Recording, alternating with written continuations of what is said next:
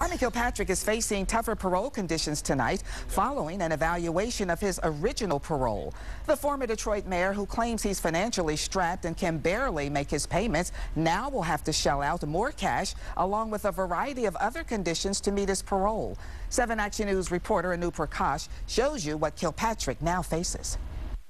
Kwame Kilpatrick's monthly restitution payment to the city of Detroit has more than tripled now, from $160 a month to $500 a month. The Michigan Department of Corrections calls the hike fair and achievable. Daniel Haji is Kilpatrick's attorney. Mr. Kilpatrick is going to do everything that he can to fulfill his obligation.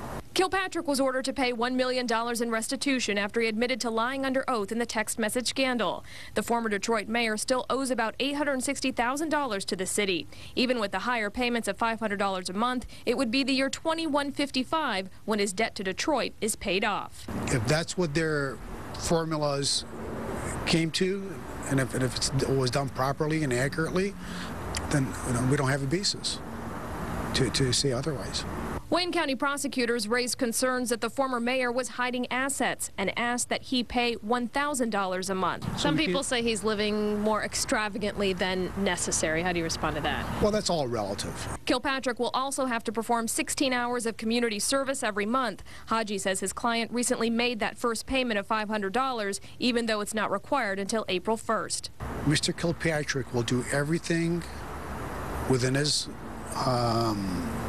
power to fulfill that obligation. In Southfield, Anu Prakash, 7 Action News. The Wayne County Prosecutor's Office released this statement on the new parole requirements. It is appropriate that Kilpatrick's probation has been modified to require him to pay a higher amount of restitution. The Wayne County Prosecutor's Office is hopeful that Texas and the Michigan Department of Corrections will be closely monitoring Kilpatrick to make sure that he fulfills all of his obligations. And Kwame Kilpatrick must also provide the parole board with a monthly list of his expenses and income and is required to disclose the sales and proceeds from his new book.